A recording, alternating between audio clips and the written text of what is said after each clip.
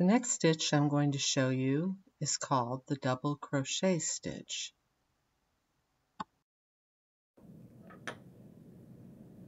When we do this stitch from the foundation row, we need to skip 3 chains to achieve the correct height.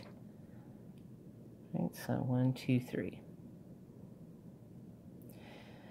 To do this stitch, we yarn over, insert our hook down into the chain, and pull up a loop. We now have 3 loops on the hook. We yarn over, pull through 2 loops, yarn over, pull through 2 loops. Alright, now that we've done our first stitch, we can do our stitch in each of the chains all the way across. So the next chain is here, and we yarn over, insert our hook into the chain, pull up a loop, yarn over, pull through 2 loops, yarn over, pull through 2 loops. Do it again. Yarn over, insert hook into the chain, pull up a loop, yarn over, pull through 2 loops, yarn over, pull through 2 loops. And I want you to do this all the way across because we need to talk about our chains at the end of the row again because it's going to be slightly different for this stitch. So go ahead and go across, and we'll do our chain 3 at the end of the row.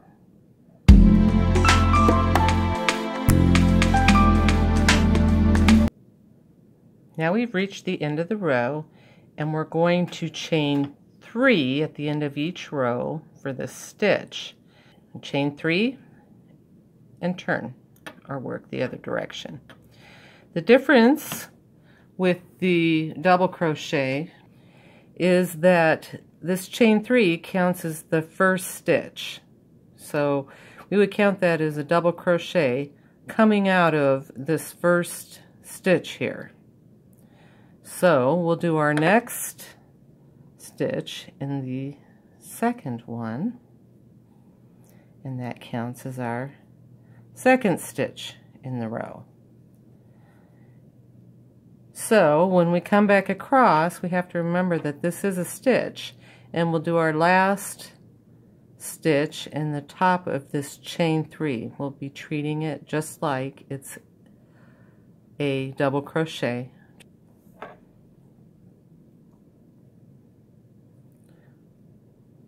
Now we can go across, yarn over, go into the next stitch,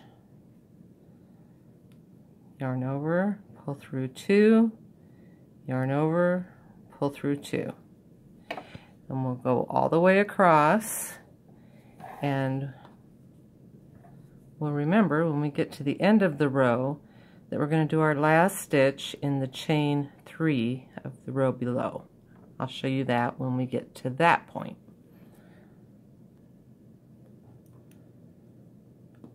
We've gone all the way across, and now we remember that this chain 3 counts as a stitch.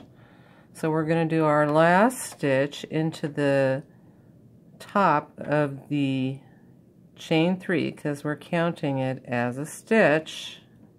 It's a little bit different than what we've done before. All right, and then that will keep our edges nice and straight. So we're going to chain 3. Remember that this counts as our first stitch, and it will say this in the pattern, and it's the default. All right, so if it doesn't say, this is what you do because this is our default. So our chain 3 counts as a stitch. It's coming out of this first stitch below there. So now we're going to go into the second stitch from the hook and do our next stitch. And we need to do this on every single row as we go across. Never forget at the end of the row that this chain 3 right here at the end of this row counts as a stitch. So we're going to do our last stitch in the top of the chain 3 when we get to the end of the row. And we're not going to forget to do that. Once in a while, a pattern will tell you to chain 2 and then do your double crochet. It'll have you go right back into the first stitch like the previous stitches, so you wouldn't skip, but you go back in there. And this will give you kind of a wavy edge, and maybe that's something that the person that wrote the pattern desires.